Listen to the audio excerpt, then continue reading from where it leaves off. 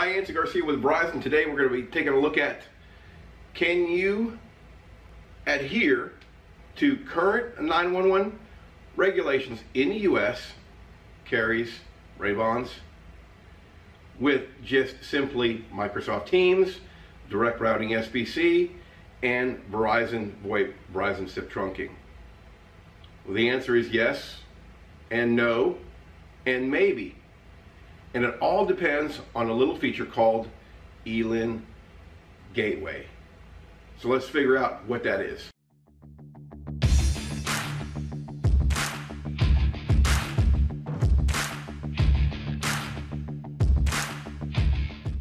Okay, let me go through a visual demo first before we look at all the components needed and a real demo with traces. So let's talk through this. First, on the side over here, we have our customer.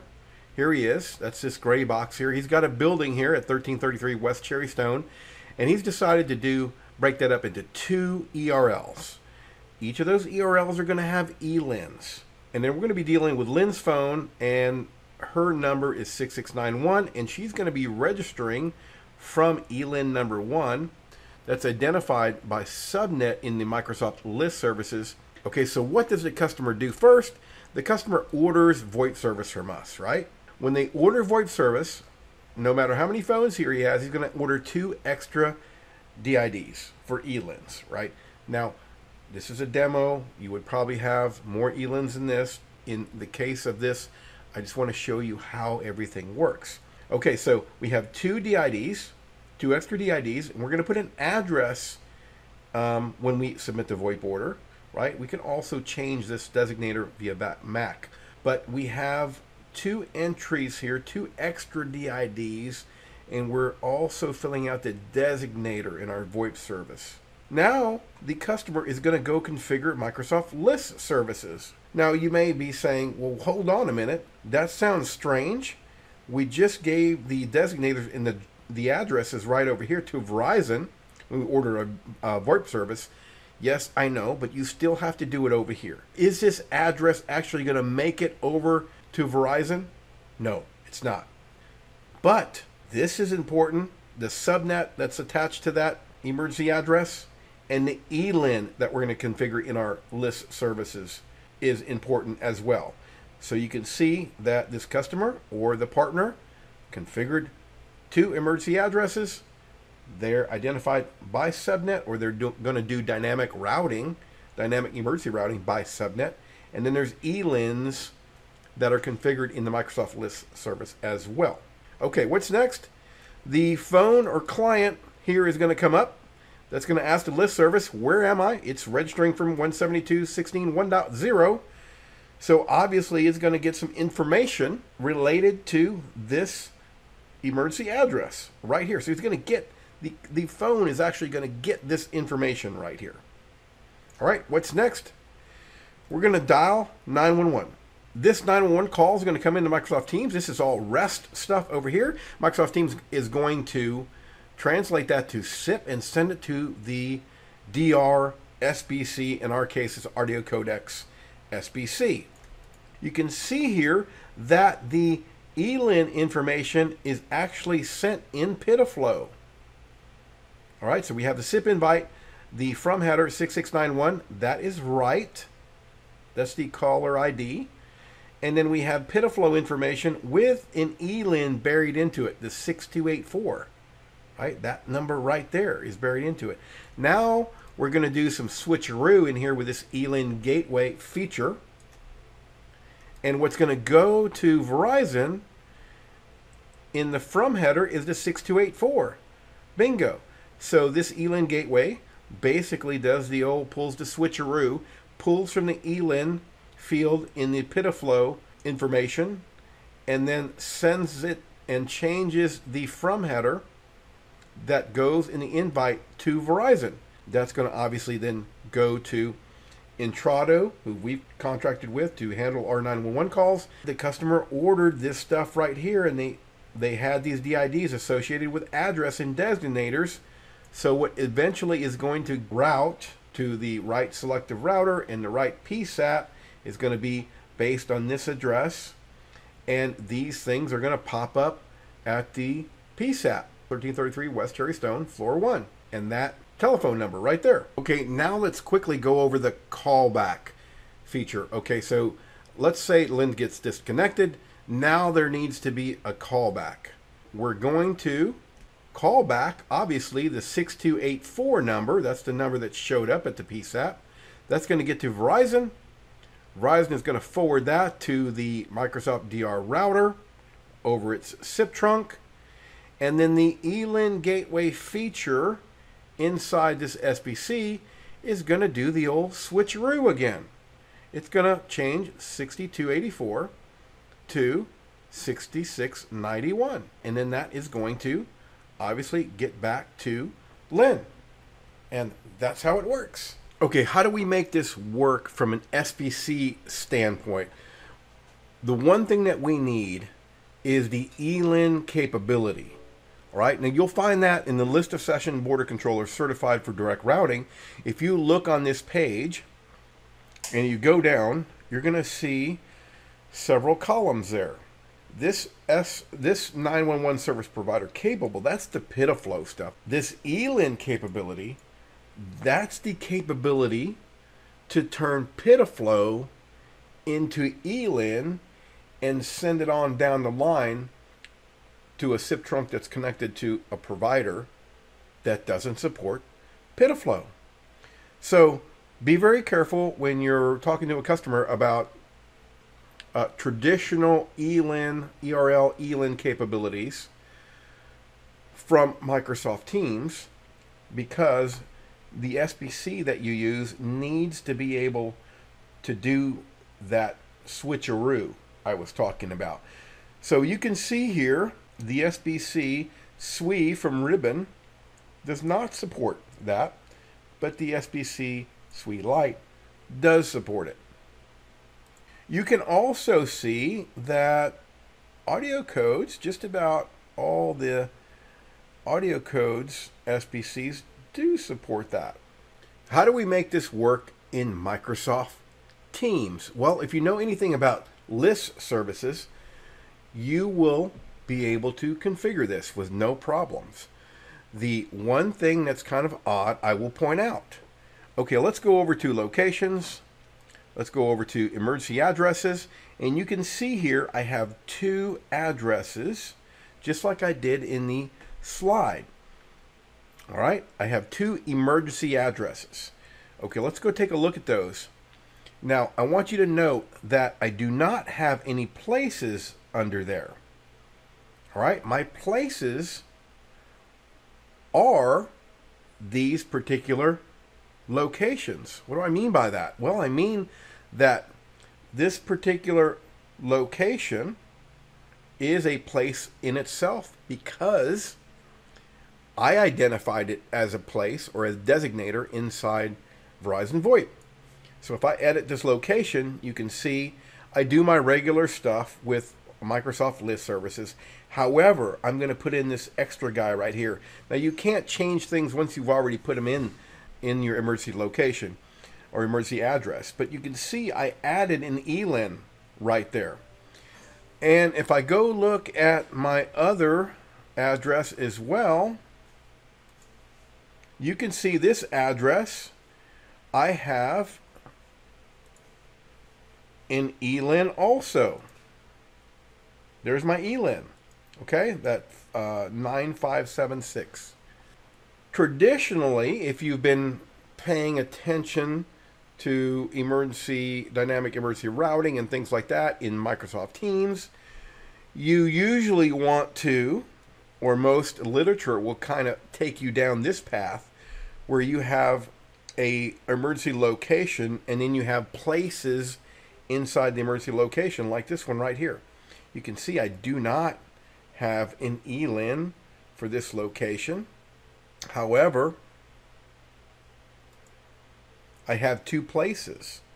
Simply, I'm just telling you, you can't do list places when you're doing this ELIN thing. Okay, so kind of throw that at the door. I couldn't figure out how to do it anyway. once you put an ELIN on an address, you can't put it in places.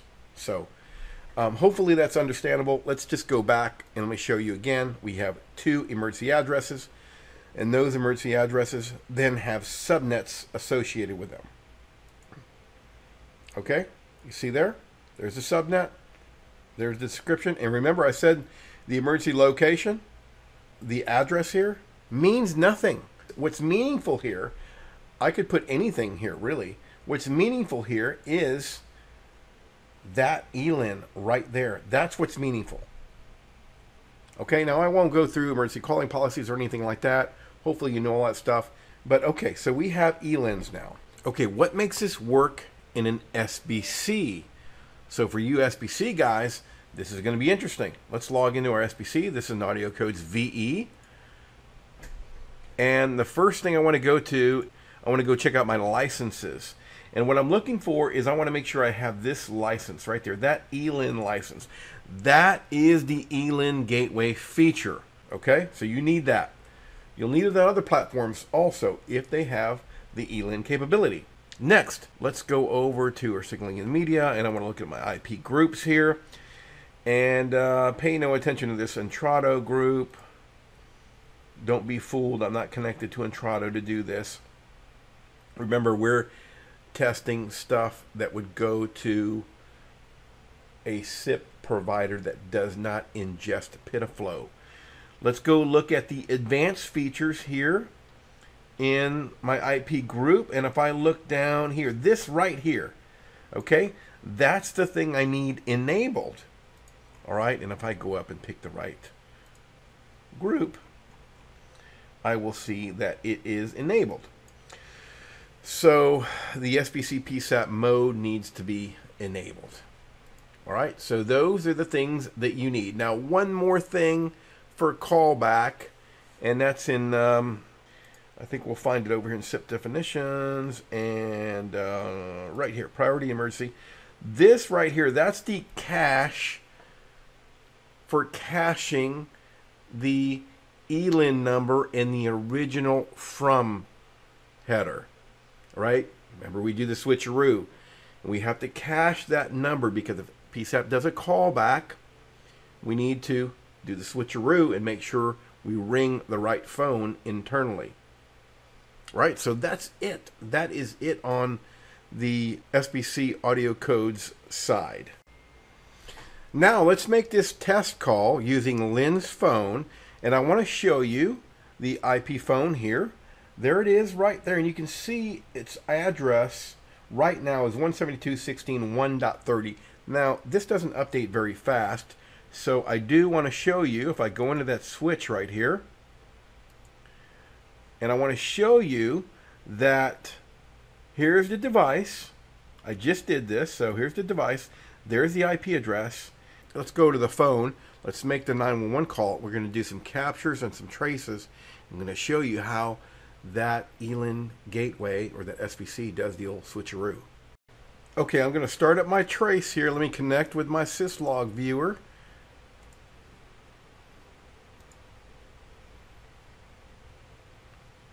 Okay, we're connected up now.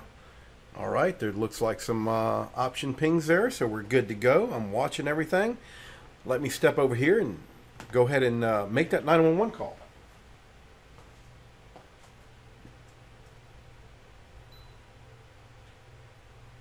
Okay, here we go.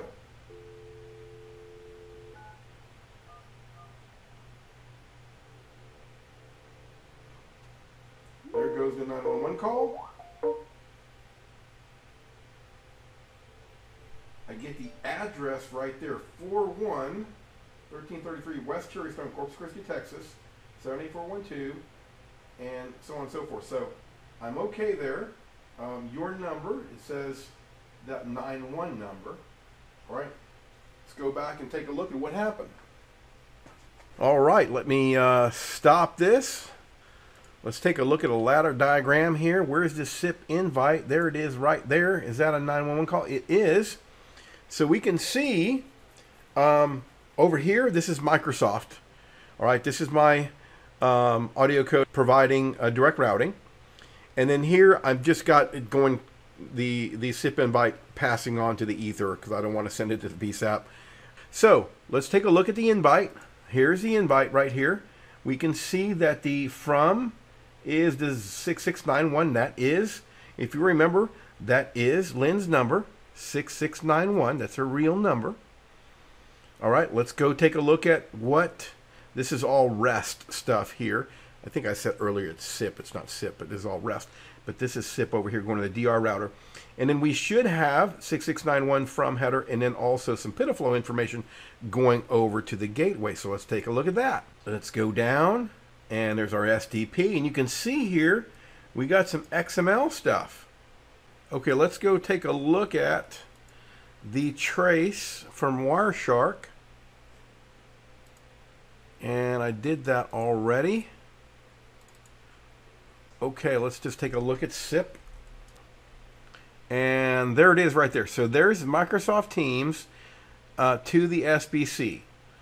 Okay, and let's go down in here and let's go ahead and expand all this stuff here. If we go down, we're going to find it's way down here. Here we go.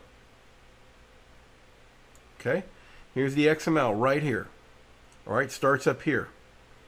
And if we go down, we're going to see the location. Right, there's the lat long, right? And then we got the address right here. Remember that? Corpus Christi, 1333 should be there somewhere. All right. And let's keep on going down. There's my ELIN right there.